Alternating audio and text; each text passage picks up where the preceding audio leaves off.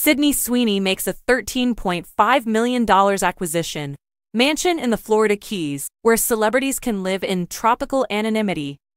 Sydney Sweeney is the most recent celebrity to relocate to the Florida Keys, continuing a long-standing tradition among the A-list. The actress from Euphoria recently bought a 720-square-foot oceanfront mansion with 6 bedrooms, 6 bathrooms, a private boat launch, an elevator, a 520-bottle wine room, a home gym, a game room, and more. "I think celebrities move to the Keys for several reasons," Terry Spotswood, a broker at Truman and Company, told Fox News Digital. "The Keys are and always have been a live and let live place to be.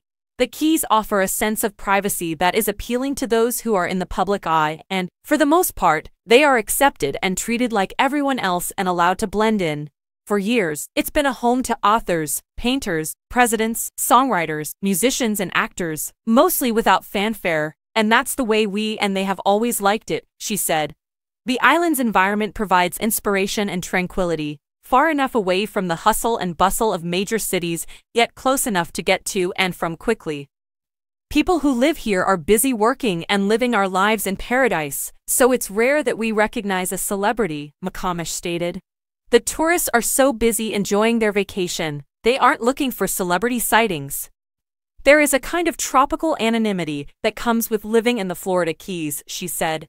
"The rich and famous don't have any exclusive locations to dine, shop, or hang out. Even at the priciest restaurant, people dress in Keys casual attire, which includes flip-flops, shorts, and t-shirts.